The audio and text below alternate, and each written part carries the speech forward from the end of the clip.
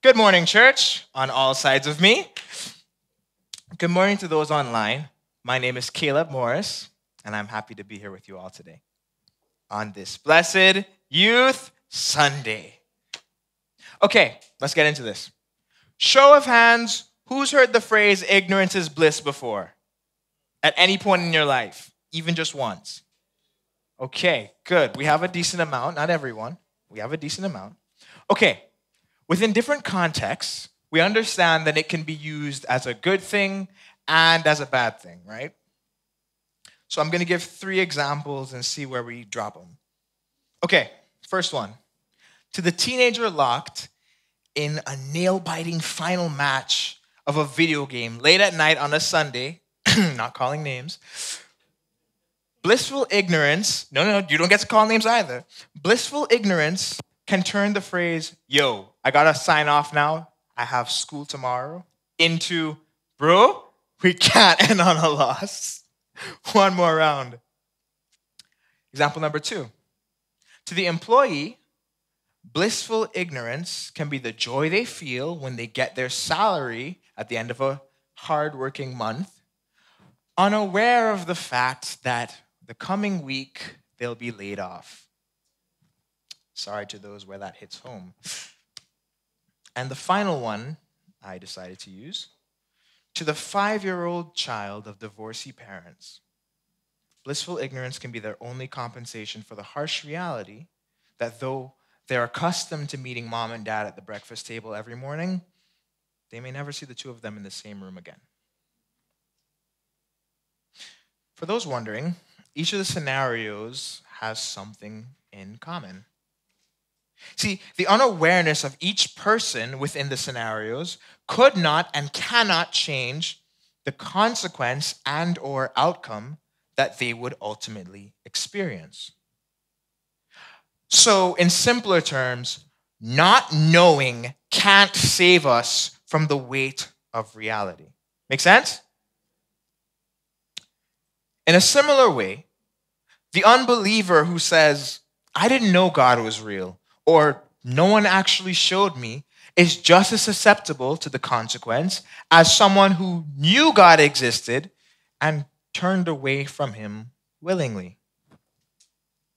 That kind of bothers me, but I understand it. And I hope it bothers you too, even if you might understand it. I want us to look at a specific verse here for a second. We're going to be reading from the King James Version just for this, because it's what I grew up with, but it is 2 Timothy 2:15. It says, study to show thyself approved unto God, a workman that needeth not to be ashamed, rightly dividing the word of truth. What do we get from this verse? We have to study the word. We have to be ready to apply the word. And we have to be ready to explain the word, even what little we understand. So I'd like to address ignorance in 3 formats today. Ignorance in our approach to God and the word, ignorance in our application of God and his word, and ignorance in our administering of God and his word. And we'll break down each, looking at the perspective of a believer and an unbeliever, breaking down what we should and shouldn't do regarding the Bible, and also hearing what the Bible says about each individual matter. So we have a grasp on what we're planning to do today. With that in mind, let us pray that God would grant us understanding and open our hearts and minds to his word. Let's pray. Lord and Heavenly Father, thank you for bringing us all here today, this blessed Sunday. I pray, God, that you would be with us and guide us, help us to understand your word. I pray that we'd go forward this week, not ignorant, but learning something and continuing to seek you. Amen. All right. Number 1, ignorance in our approach. Approaching God as young people, it is Youth Sunday, so I'm talking to us first, myself included. Approaching God as young people, and even some more mature people, can seem daunting at times. True or false? True. Some days we might open the word or kneel in prayer and we feel like God's just waiting to show us a million things, and it's awesome. Other days, we spend 20 minutes flipping through our scriptures and kneeling on our knees and feel relatively nothing. But before I dive any deeper into that, really quickly, Webster's dictionary defines ignorance as a lack of knowledge, education, or awareness. So we have the context moving forward. An aspect of that ignorance in approaching God is the expectation of each encounter with him being identical to the last. Making sense? In scripture, we see God interact with different individuals on different accounts in different ways, such as Moses with the burning bush or the fiery furnace and the Hebrew boys. This morning, I want to look at Elijah, specifically his encounter with God. We'll be looking at 1 Kings 19, 11 through 13. 1 Kings 19, 11 through 13. In Elijah's case, just for a synopsis, God passes Elijah 4 times. Once in a great wind, once in a mighty earthquake, and once in a raging fire. All pretty great stuff. However, as many of us know, God didn't reveal himself in any of these formats, as great and awesome and powerful as they were. Rather, God chose to reveal himself in a still, small voice. Let's read it and see. Reading from verse 11. And he said, "Go out and stand on the mount before the Lord." And behold, the Lord passed by, and a great and strong wind tore the mountains and broke in pieces the rocks before the Lord. But the Lord was not in the wind. And after the wind, an earthquake. But the Lord was not in the earthquake. And after the earthquake, a fire. But the Lord was not in the fire. And after the fire, the sound of a low whisper. And when Elijah heard it, he wrapped his face in his cloak and went out and stood at the entrance of the cave. And behold, there came a voice to him and said, "What are you doing here, Elijah?" So, backpedal with me for a second. We notice that despite our often grand ideas of how God should reveal himself in all his majesty, glory, power, etc., sometimes God opts to meet us in a place and in a way that we're not accustomed to. Our ignorance then is believing that God must be approachable by a certain repeated formula. If I do a little dance or sing a little song, God will magically appear. That's not how it works. Something to note, though, the only surefire way to approach God, as seen in the Bible, is through Christ. He is the way, the truth, and the... There we go, you guys are following. To approach God, you must meet Jesus. Those are his terms. So, the first point on your sermon outline is approach God on his terms. Approach God on his terms. Okay, but time out. If Jesus is the way to God, what about unbelievers?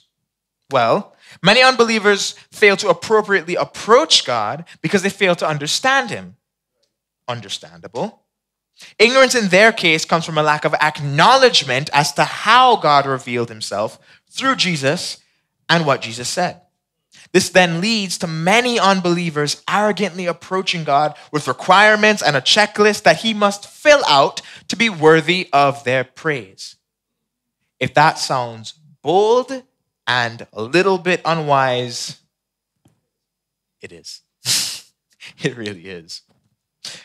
As we go, I'll mention different ways and specific examples of what I'm talking about. So the first one is what we're calling the God rock paradox. I'll break it down nice and simple and I'll act it out because I like to have fun. Imagine I'm God. Crazy, I know. He's better looking than I am. Nonetheless, this is a rock. It's not a water bottle, it's a rock. Don't question anything. This is a rock. Now, the God rock paradox works like this. First, God creates a rock.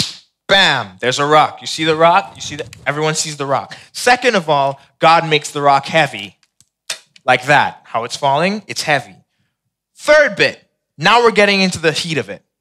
The rock now is so heavy, made by an omnipotent God, that the omnipotent God can't lift it. I'm not joking. This is the way it works in the paradox. So the omnipotent God creates a rock so heavy he can't lift it. This is me struggling to lift it. See that? Now the fourth bit, most important, get this. The omnipotent God, who's created a rock that he can't lift, must then ultimately be able to lift it. Anyone confused? Yeah? Yeah? I'm seeing a lot of blank faces. That's good. You're following me. So tell me this. One, how, if we're checking to see if he fills out the role of omnipotence, how are we supposed to know that he's not lying when he says either A, he made a rock so heavy that he can't lift, or B, he's omnipotent at all? Because we don't have a reference for omnipotence. You realize that, right? No? You see, to question omnipotence, you have to have a standard to hold it to. The problem is when we bring an omnipotent God down to our standard, he has to be subject to whatever we are subject to. Thus, he loses his omnipotence. So how are we supposed to question that? How are we supposed to weigh it and query it? Simply put, the method of quantifying omnipotence, if God is truly all-powerful, then obviously anything he creates would be naturally subject to his power. We'll continue. The arrogance of mankind there, though made in God's image, is to think of God only in our image. Ignorantly, we assume that our imaginations can capture that which is a tier of existence above us. Let's look in the Bible and see another example of this. We're going to look at Job 38, 1 through 4, and see how God kind of reacts to this kind of ignorance. Job 38, 1 through 4 says, I love this passage. Then the Lord answered Job out of the whirlwind and said, who is this that darkens counsel by words without knowledge? Dressed for action like a man. I will question you, and you make it known to me if you have all the answers. Where were you when I laid the foundations of the earth? Now, in a human context, that's arrogance, right? Problem is, God, one, isn't a human, and two, he did lay the foundations of the earth. He's not asking him anything forward and out of place. He's just asking him a question. Where were you, Job, questioning me when I laid the foundation of the world? Friends, let's be clear on something. There's nothing wrong in the case of an unbeliever of being skeptical of God. We're skeptical of many things. That's natural. However, there's a very, very, very fine line between being skeptical of God and trying to tell him what he has to do to be God. We cannot read God the requirements of godhood. So my charge to the Christian is this. Remember the grace of God through Christ's sacrifice is how now we get to approach him. Grace given to us. To the unbeliever, I suggest this. As you consider approaching God, allow him to be bigger than your logic and your requirements. That's the first point. Point number 2, ignorance in our application. Okay. Understanding that Jesus is clearly stated to be the path to God, what about the rest of the Bible? I mean, think about it with me for a second. What about the Old Testament? Because Jesus isn't mentioned by name at all in the Old Testament. He's alluded to, but he's not mentioned by name. Or what about the Bible verses that people have used in the past, distorting them out of context to support things like slavery and the Crusades? Yeah, that happened. Well, honest questions deserve honest answers. The word used for contorting God's word and filling it with our own meanings is eisegesis. Don't worry, you won't be asked to spell it. This is something we can be guilty of in many different ways and many different formats to varying degrees. But the point is, by placing our own biases, prejudices, and preferences into Scripture, we can make allowances for sins through one text while ignoring 5 others that blatantly contradict us. I mean, the Bible even takes account for this. Deuteronomy 4:2 says, "You shall not add to the word I command you, nor take from it, that you may keep the commandments of the Lord your God that I commanded you." Keeping that in mind, ignorance in our application of the Bible can be a result of denying its wholeness. Let's slow down for a sec again. Okay, imagine this. You and a friend are having a conversation. We've all been there. Long story short, every time the friend says something to you, you listen, you process, etc., etc. When you go to answer them, they cut you off, and then they miss the point of what you're trying to say. That's pretty annoying. Now, be honest with me. I understand you people are loving people, and I respect you for... How long are you really going to stay in that conversation? Just, let's be serious. Thank you. Honest, I like this guy. Anyway, now, you and your friend are of comparable knowledge. That's how that conversation works. Now, imagine how it must feel for God, who is of infinite knowledge, when we cut him off and then miss the point of what he's trying to say. Just something to think about. Something else to think about. The Bible isn't one verse. It's full of verses. It's all of them together in tandem and in context.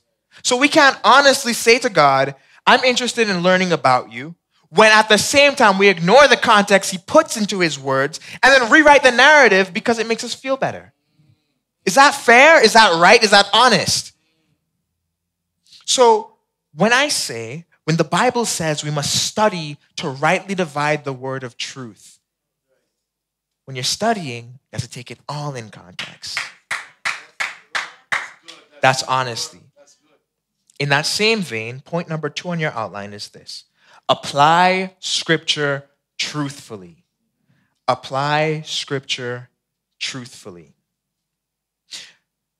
Let's quickly do a contrast here with what it looks like to wrongly apply Scripture.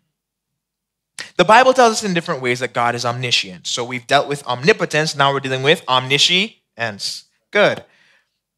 A lot of unbelievers have a problem with this concept.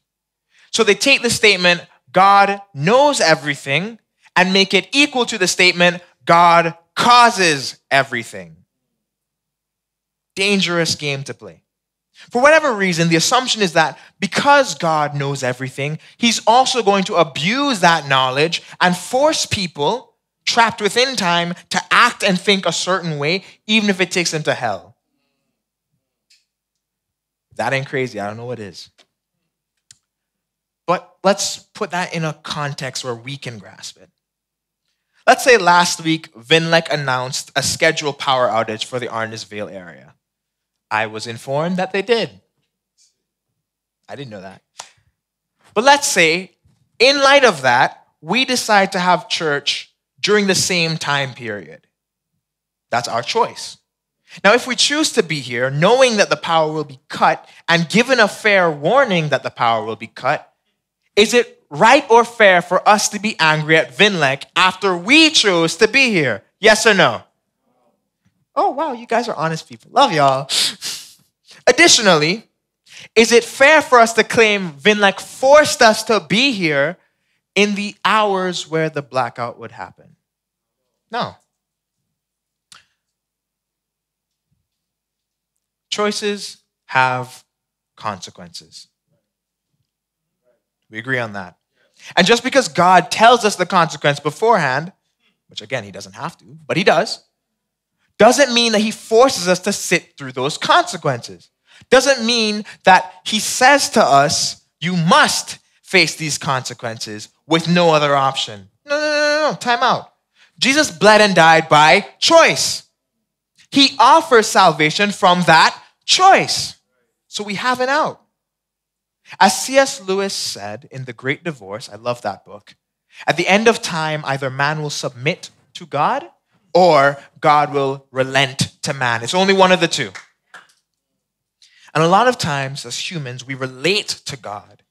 We, picture God in our minds and his character through the lens of human nature. We put our character on God and then fault him for things he does. Now, even within this sermon, I've used comparative analogies to help with illustrating my points. That's something similar, but it's also something natural that we do. However, at the end of the day, we have to be able to step back from what we normally might do, from what we naturally might do, and say, time out. Hang on a sec. God is bigger than my logic. God is greater than my character flaws. I mean, that's why he's worthy of praise. Truthful application of the scripture helps us to understand this personal, powerful, and wise God for who he is. So we must apply scripture truthfully. My charge to the Christian is this: apply scripture in its wholeness because it was wholly given to you, not bits and pieces, the entire thing. To the unbeliever, if you are skeptical of scripture, be thorough in your observation. Critique the evidence, but weigh it fairly. And after all of that is said and done, taste and see that the Lord is good. Point 3, ignorance in our administering. Now, this is the most complex one, so I want you guys to really follow with me here. Up to this point, we've looked at the way we personally handle the Bible, individual to individual. I'd be remiss, however, if I didn't acknowledge the reality of sharing the scripture with others. You see, it's difficult to do that. Let's call it what it is. It's difficult to share the gospel because we make mistakes. Because sometimes we try to convince other people or we try to wrestle with other people until we can prove ourselves right. In doing so, we miss the point that it's not what we do, it's what God did. Right? Even on this platform, my purpose isn't to preach down to you from my wealth of knowledge. It's really not that great. Rather, my purpose, standing here before you, is to share with you what I'm learning and what I've learned. We're in this together. But let's hear what the Bible says about the whole process. 2 Peter 1:21 says, "For no prophecy was ever produced by the will of man, but men spoke from God as they were carried along by the Holy Spirit." This alludes to the gospel being more than just people talking about God and theorizing, but no, the power of the gospel, it's the power of God through our active obedience to the Great Commission, go out into all the world and preach, which opens the door for God to step in and influence the heart of an unbeliever. Again, it's not what we do, it's what God has done. Another passage on how Christ acts regarding the heart of man is Revelation 3:20. It says, "Behold, I stand at the door and kick it down." No. It says, "Behold, I stand at the door and knock. If anyone," no limitations on that, "if anyone hears my voice and opens the door," so again, we have a personal choice there. "If anyone hears my voice and opens the door, I will come into him and eat with him and he with me." Action, reaction. If we choose to open the door, he will come in. This verse reinforces the weight of choice. Christ here is making his presence known. He's not hiding. He's not pretending not to be there. No, he's making himself known. He's not forcing his way into our lives, however. He's leaving the chance for us to choose. Every one of us. Another example of this, think of life as a road for a second. Temptation is the fork in the path that we all come to at different points. On one path, we see Christ's gift, and we see God's presence. On the other, we see light's, mist, and sin's pleasures. The difference between salvation and unbelief is as simple as continuing down one path consistently. Repentance is formally going down the path of sin, as we all were, as we all sometimes still fail and do. But repentance is turning around 180, heading down the path to God instead, asking for forgiveness. So point number 3 on your sermon outline is this: administer gospel genuinely. Administer gospel genuinely. Genuine administering of the gospel looks like meeting someone where they are. But it doesn't stop there. We meet them where we are, then we bring them to the awareness of Christ, making sure to leave room for God to work on them. It's not any one of those things, it's all of them together. Now, I'll be honest, I'll be frank. I can't hope to cover all the complexities of every scenario of the entire process. I'm finite with finite time. But I'll share some things that I've learned. Ready? And feel free to take notes as I go. I'll make sure to give time. Number 1, pray earnestly for the person you're witnessing to. That's a no-brainer. Or at least it should be. You'd be surprised. Pray earnestly for the person you're witnessing to. The second thing you should do, pray that God would use you as a living testimony. Not just your words, your action, your life. Actions speak louder than? Good, you guys are following. Pray that God would use you as a living testimony. Number 3, keep growing in your relationship with God. Keep growing in your relationship with God. Stay active, stay on the ball. Because ultimately, as with the living testimony portion of it, if you're not doing it consistently, you give rise to hypocrisy. Be aware of the fact that you might not get through to everyone you minister to. But still, share as God gives you inspiration. Don't say, Lord, it's a lost cause. Who are you to tell God that? Don't say, Lord, as Moses did, I don't speak very well. That's not his problem. If he's using you, it's because he's already factored that in. If he's created you, it's because he knows what you're capable of. He's not asking you to do anything outside of your power, so don't tell him it's outside of your power. And hey, guess what? The best part, if it is, you know whose power it's not outside of? Tell me if I'm lying.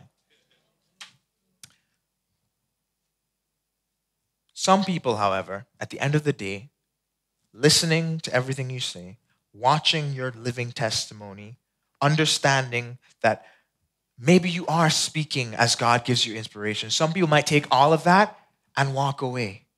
That hurts. It stings. It does. Speaking from experience. But you know what? That's okay. Because it happens sometimes. And to young people, when I was in college, that happened to me too. That's all right. Sometimes you lose friends for that. That's all right. Because you know what? Losing friends isn't permanent. But if your love for God drives them away, what does it profit you to hang on to them and lose your soul? What does it profit a man to gain the whole world and lose his own soul? You make a choice the same way. If you claim that God is number one in your life, you have to be willing to sacrifice to keep him there. It's that simple. It's that simple. My charge to the Christian is this: administer the truth in love. Don't beat down on the person, but speak honestly and clearly, with understanding that Christ has done the same for you, to you. To the unbeliever, presented with the foreign nature and concepts of Christ, God, and the Bible, be open-minded and truly give a listening ear to what is shared with you. Don't tune out simply because it doesn't seem reasonable. Because be honest. If you're dealing with a miracle worker, not everything's going to fit within the laws. Not everything's going to fit within our logic. But it's his nature because he is a miracle worker. Nonetheless, everyone, I want you to do something with me here for a second, right? Let's just reset. Everyone take a deep breath with me. Ready? In and out. And one more. In and out. Good. Let's recap. Point number 1. We must approach God on his terms. One more time. We must approach God on his terms. Point number 2. We must apply Scripture truthfully. We must apply Scripture truthfully. And number 3. We must administer gospel genuinely. Look, ignorance can be a problem in society as a whole. We're all susceptible to it. Christian, atheist, unbeliever, evolutionist, we all have our moments. However, in any case, talking to the Christians first, we have to start by asking God to cleanse us and open our minds to his truth before we can ever hope to approach, address, or assist an unbelieving brother or sister or family member. Even more than this, as we are constantly, unapologetically bombarded by hundreds of voices and opinions on the news, in the games we play, in the things we listen to, in the music, all of it, we have to personally decide where our center is and hold fast to it. My final charge to the Christian: your center is God. Your anchor is his word. Remain steadfast. It's like that. But to the unbeliever, I suggest, not commanding you, I suggest that you turn to God. Not as a magical genie. That's not what he does. Not as an evil tyrant. That's not who he is. But rather as a loving Savior and an honest friend who will never abandon you when you call. God is our only hope against the invasion of ignorance. But, friends, he's one who always does good. Let's pray.